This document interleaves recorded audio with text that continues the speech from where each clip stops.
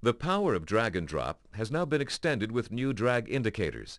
Drag indicators make it much easier to use the common file manipulation commands such as moving, copying, and making aliases. When you drag an item in the Finder to a destination, the arrow cursor changes to reflect the operation to be performed.